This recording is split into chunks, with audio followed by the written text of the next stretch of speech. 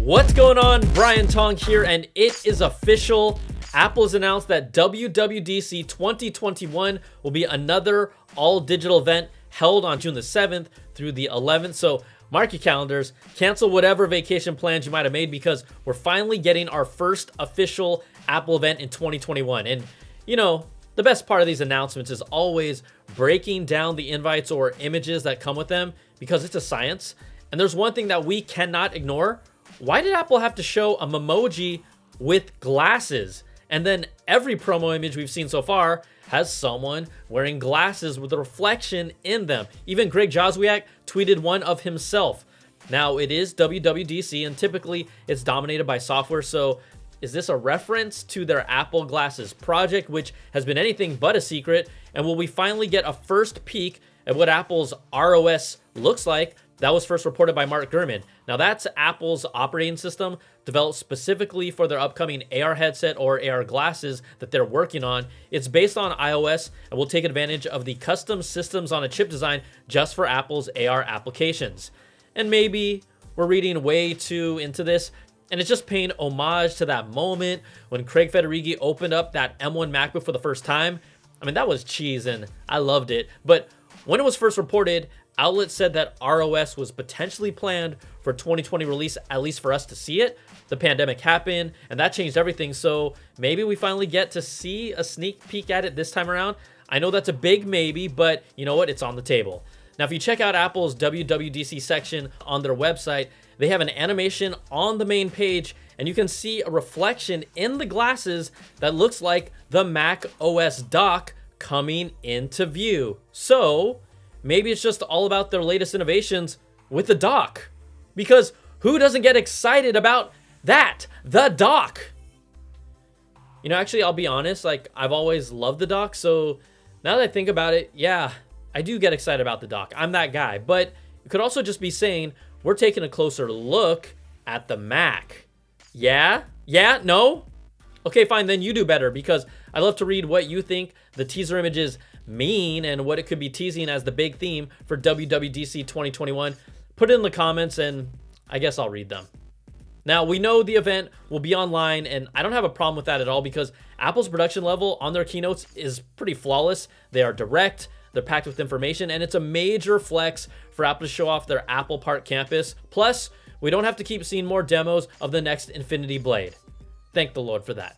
Now, last year, Apple had over 22 million viewers watching Apple streams, so if this next big event is in June, what can we really expect to see? In their announcement, Apple says WWDC 2021 will offer unique insight into the future of iOS, iPadOS, macOS, watchOS, and tvOS.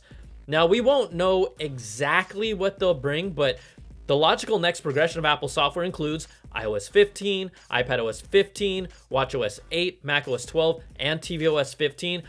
There's just a lot of hardware we are expecting already that we haven't seen yet, and WWDC normally focuses on software, but this year might be an exception, especially with all that energy around the next-gen Apple Silicon chips after the original M1 chips just blew people away. Now, 2020 was really this kind of clean visual refresh for macOS. Big sir! And I loved it, but this year it's time to see some new functionality that takes more advantage of the processing power of the new Apple Silicon. It could be the M1X or M2 or whatever they end up calling it for whatever machine, but I'm excited for that. Now, we know 2021 is truly going to be the year of the Mac, but there's two other things that I'm really curious to see. First is the evolution of the Apple Watch with watchOS 8. I know we've heard all the health sensor rumors with potential glucose monitoring sensors with the Series 7.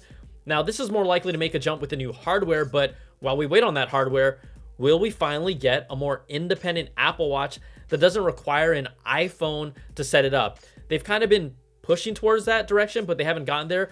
For me, that could completely change its sales trajectory and then just open it up to all users and not just iPhone users. And then the other WWDC product that I am personally invested in is the iPad Pro and iPad OS. The iPad hardware didn't do too much in 2020. Look, you got one more unlocked graphics core, ooh, and then you had a new ultra-wide camera and a LiDAR sensor that people still aren't using.